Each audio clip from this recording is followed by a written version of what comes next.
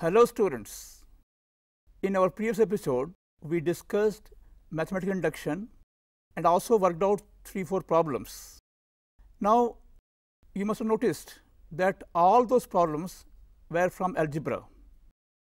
So, don't think that it is only for algebra. Today, we take an example of geometry as well.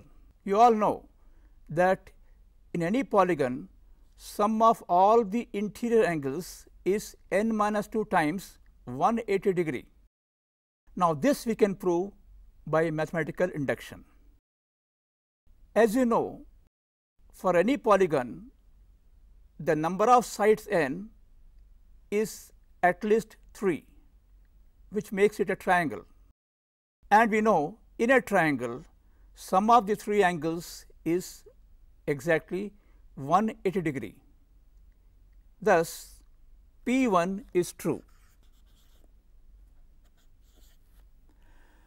Now, next we have to assume the result for k and then prove for k plus 1.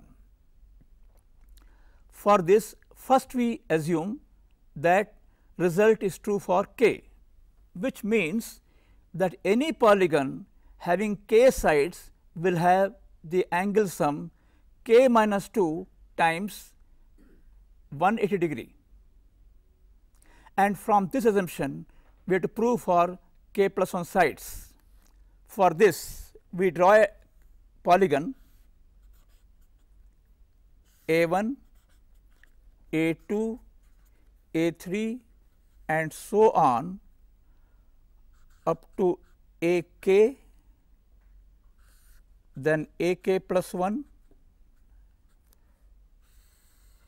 So, before us we have a polygon having k plus 1 sides, namely A1, A2, A2, A3 and so on up to A3 up to AK, then AK plus 1 and AK plus 1 A1.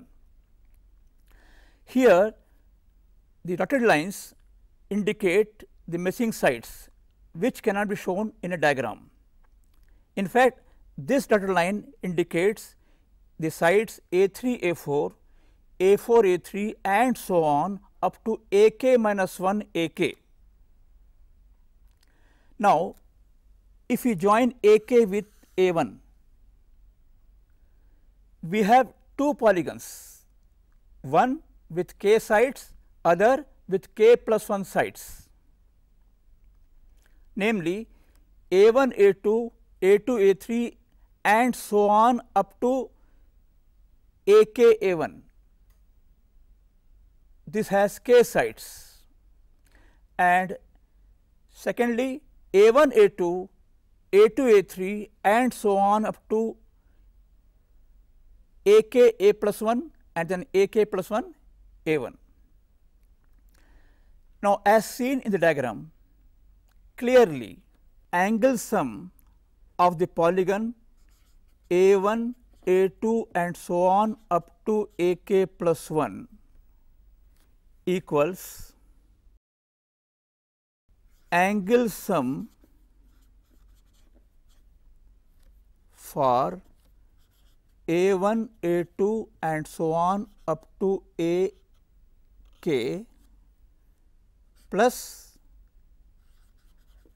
angle sum for the triangle A1, AK, AK plus 1, which equals k minus 2 times 180 degree plus 180 degree, which equals k minus 1 180 degree, which further equals k plus 1 minus 2 180 degree. This implies Pk plus 1 is true. Thus, both the steps of induction are complete. So, we can claim that Pn is true for all n belonging to n, which means for any quadrilateral we can establish a well defined formula for the angle sum.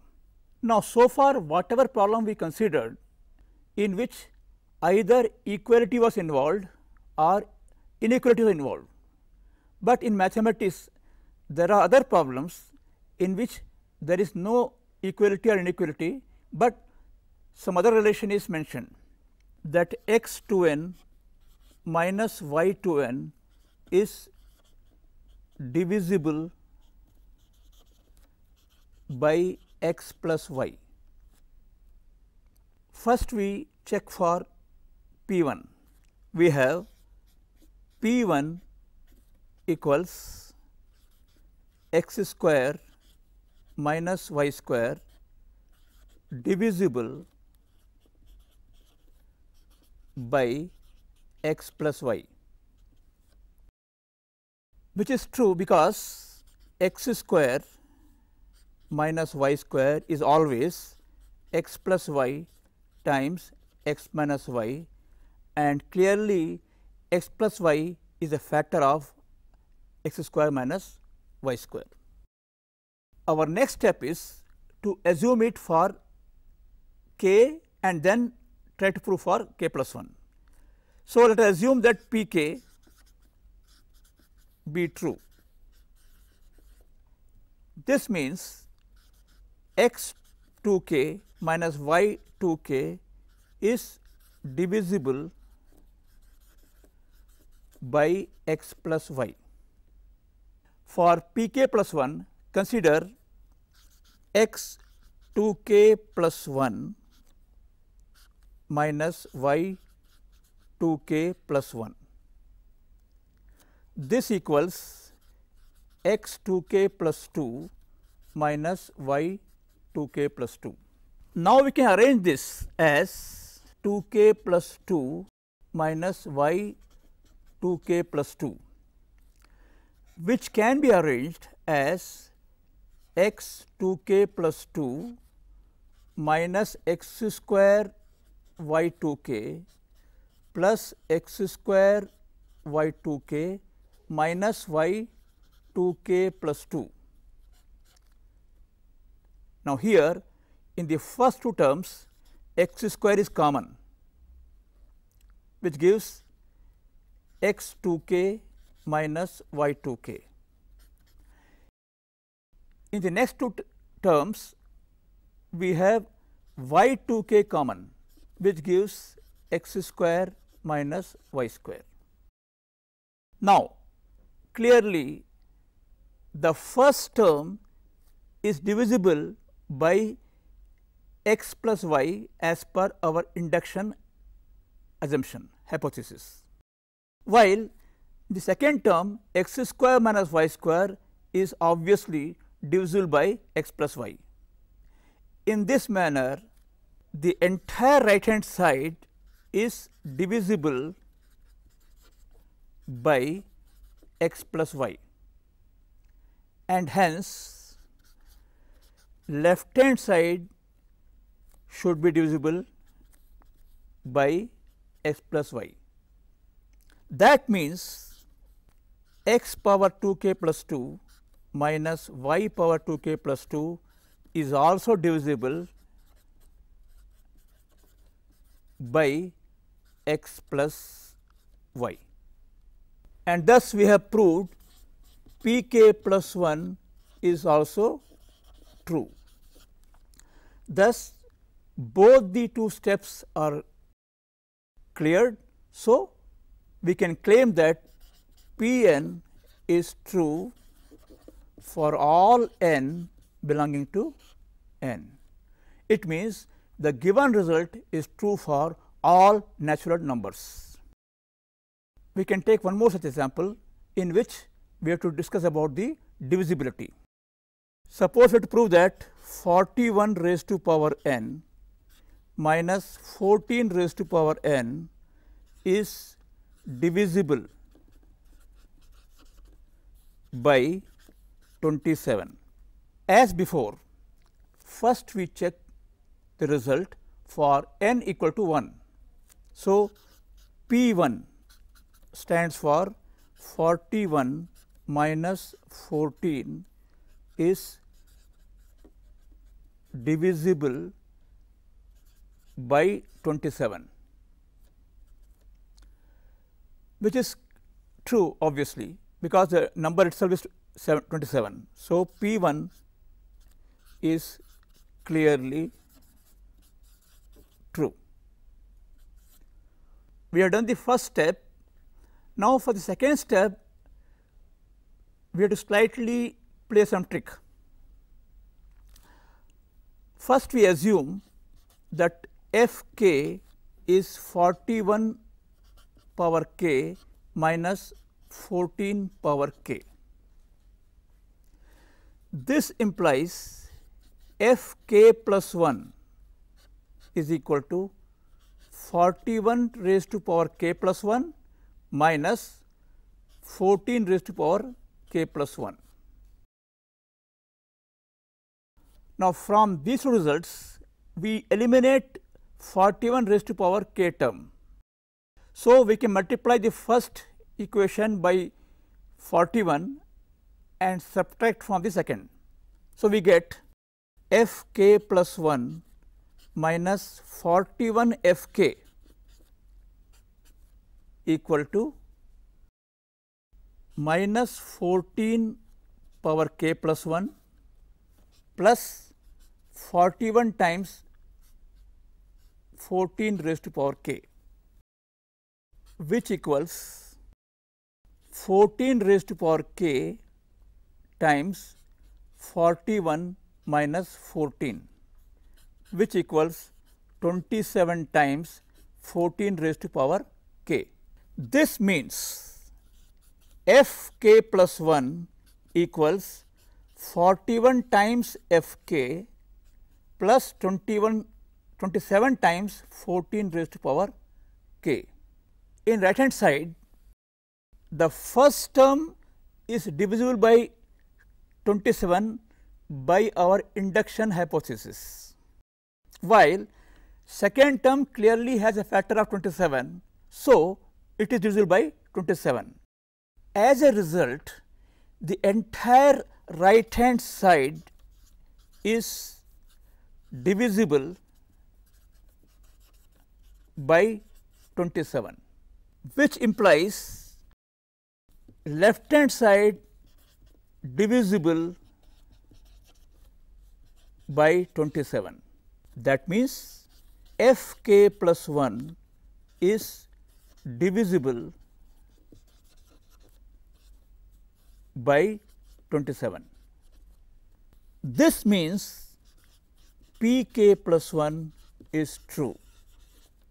Hence, we can claim that by mathematical induction, P n is true for all n belonging to n. So, we have given two examples on divisibility using mathematical induction. Having done this, we would like to emphasize one point: why this kind of approach gives a guarantee that the result is true for all values of n. Actually, the name mathematical induction is misleading. It is not inductive process, it is actually a deductive process. In fact, when we first verify for 1, that is P 1 we verify, then we assume P k, and on the basis of that we prove P k plus 1. Now, how these two steps guarantees for all natural numbers, that is interesting to see. In fact, when we say P k implies P k plus 1, this k was not fixed, this k was arbitrary. Also, we have already shown P 1 is true.